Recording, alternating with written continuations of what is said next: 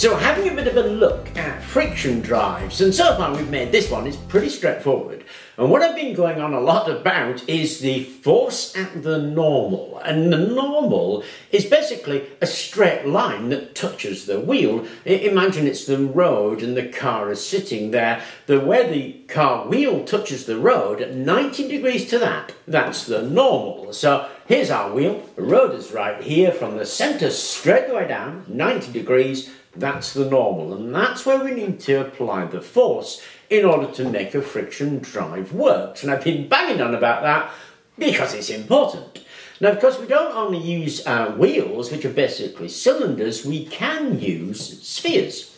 This is a ping pong ball, and yes, it's what I'm going to use, but where is the normal on a ping pong ball? Now, you can imagine it just like a cylinder if you think of it flattened out.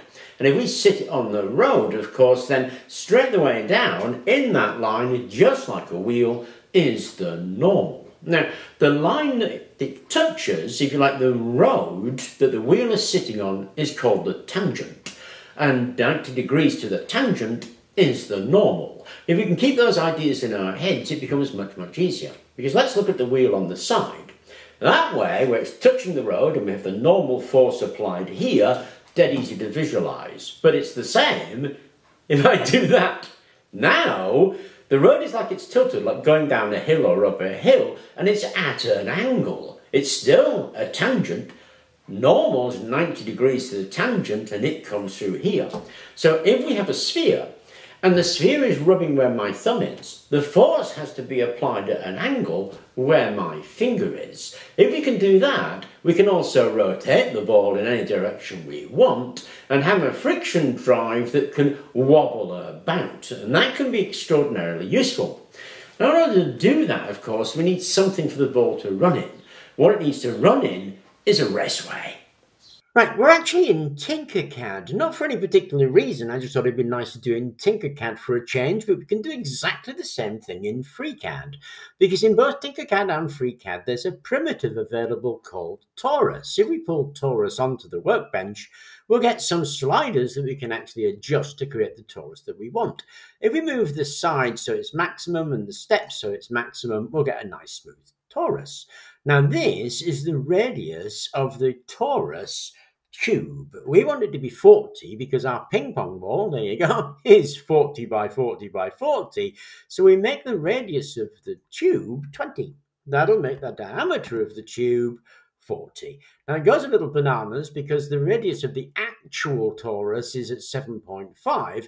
We want it at 40. We want it at 40 because now we've got 40 plus 40 plus 40, making 120 across, and that will fit our ping pong ball really rather nicely. If we highlight the torus and make it a hole, we can use that as a subtraction event. Again, in FreeCAD, you'd do exactly the same thing, only your Boolean operation would be subtract. Now we get a cylinder. We want to make our cylinder 120 by 120. So first of all, let's smooth our cylinder out. There we go, make it 120 by 120. And it is already 20 high, which is of course half the height of our ping pong ball. So fine. Now center them to each other.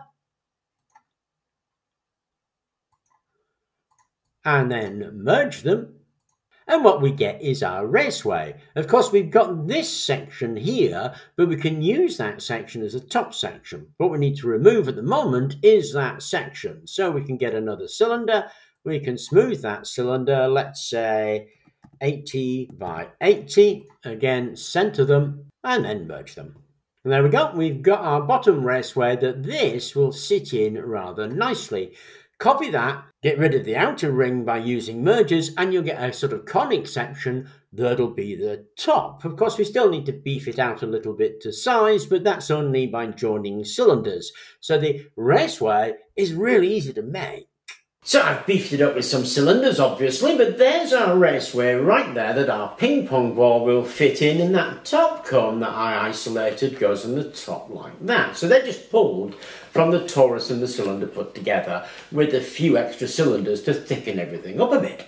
Now, at the bottom here, you'll see there's an indentation. And there's an indentation because, like on this, we're going to put springs on it. If we put springs on it and press everything down, what's going to happen is it's going to lock into place. So what I've got are a couple of thrust bearings. Now these are 11 millimeters by 47 millimeters, 42 millimeters by 25 millimeters. They're just what I happen to have.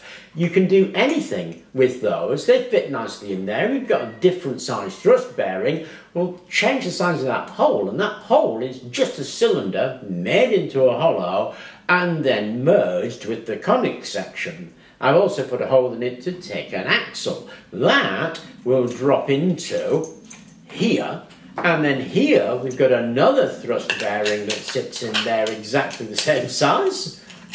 There we go, like that, to take the thrust of the spring, so that thrust only acts on the ball where we want it to act. Because what we're missing at the moment is a carrier. Okay, the carrier itself is another one of those really easy things to make. Let's get a cylinder and let's make the sides nice and smooth. Remember, we made this 80 by 80, so to give it a little bit of leeway, we'll make that 79 by 79. And we're going to make it 40 high, so it'll come a little bit above where that ping pong ball actually is. Center it to here so we can have a look at it. And there you go, it's sitting quite nicely. Now, the first thing we need to do is hollow out the inside. So let's get our cylinder hollow. We actually need it about 10 millimeters off the floor. And we're going to need it something like, well, this is basically 80 by 80. So let's call this 70 by 70. And that will give us a 5 millimeter wall all the way around. And we can make it some height like 40. As long as it's bigger than that cylinder, it doesn't really matter. Merge them to, center them to each other and then merge them. And what we get is a hollowed out carrier. Now, of course, we want a space cut in it for these actual balls. To do that, click on the ping pong ball, click on the bottom bit there. That ping pong ball goes right to the edge here, so it's contained within the bottom of that cylinder there. So what we want to do is duplicate it and then rotate it by 120 degrees, because we want 3 of them. Repeat that, and we get 3 in place. We've also got 3 of these, which we don't need, so let's get rid of 2 of them, leaving us with 1. Now this is 40 by 40, and that's just a little bit too small. We need a bit of leeway, so copy one of these here, drag it to one side, make it a hole, and this time make it 41 by 41 by 41, and we'll have 0.5 millimeter all the way around leeway once we center it on that. So duplicate it, hold up the shift key, highlight that, click the center button and center it to there. So we centered it in 3 areas. Do exactly the same thing. Now if we click on that, we'll actually get the outside one at 41. So hold down the shift key, click on all 3, click on the slide guide, the center guide there, and then merge them. When we've done that, we can pull that off and we have ourselves a carrier. To that, we can add the central cylinder holes for the axle. So now we've got our bottom raceway with its thrust bearing. We've got our center guide, equally has a hole in it, and it fits nicely in there. The ping pong balls drop in, there we go. And our top cone goes on there again with another thrust bearing right on there like that, so the whole thing stacks up. And then there's this plate that goes on top, because that plate is going to take the pressure of the spring. So the spring pressure goes down, the axle doesn't connect that plate, but does connect with the cone, and we need an axle here out of the planet carrier. Then we need a bit of support in order to put this whole thing together. The axles are right there, we'll feed those in, and we have 3 supports, and the 3 supports basically bang into these 3 holes. So there's our base unit with its thrust bearing in place. The other parts of the thrust bearing just rest on top. There is our carrier, and it's now got its axle glued in. The axle drops in there onto the thrust bearing like that, so it's nice and easy to turn. Of course, our ping pong balls then drop into there like that, so we've got our actual ping pong balls in place. Then this drops on the top there. It has another thrust bearing that goes in here like that. Pressure plate goes on top like that, and then our spring goes around there like that. Now we need to compress that spring. in order to compress that spring, we have this plate here that fits on there, and then we give a bit of pressure on it to bring it down with pressure on the spring. And that's it all glued together. It's actually pretty cool. Now it works both ways. If I take this and do this one turn, we get about a quarter of a turn of the output. And if I take that and make that the input, then one turn of that will give us 4 turns of that.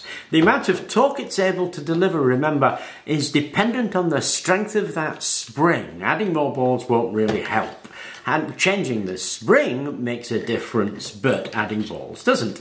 So there we go, a ping pong ball, friction-based planetary gear system that actually has a quite reasonable step up, step down, depending which way you want to put it. Now, these things are really easy to build, and of course that's one of the things about friction-based systems. They're easy and cheap to build. It's clearly not very far from the CVT once you get it to something like this. This one, of course, I'll put onto Thingiverse should anybody want these files to play around with, but we've gone through the sort of difficult bits of how to draw this, so I don't think it would be too much of a challenge should anybody feel like adapting it to suit their own particular needs. Anyway, I hope you enjoyed the video. Thank you very much for watching, and please do remember to like and subscribe.